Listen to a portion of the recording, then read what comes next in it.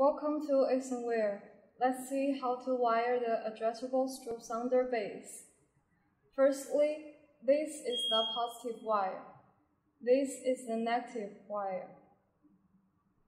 We will connect the positive wire to the loop out positive, and the negative wire connect to the loop out negative.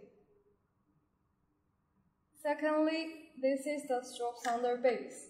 We will connect the loop out positive wire to the strobe sounder base L out positive, and the loop out negative wire to the strobe sounder base L out negative.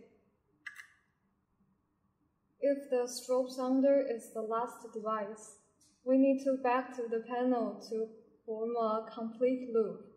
We will connect the L-in positive wire to the control panel loop-in positive, and the L-in negative wire to the control panel loop-in negative. If the strobe sounder is not the last device, we will connect these two wires to the next device. This strobe sounder base can support conventional detectors or addressable detectors.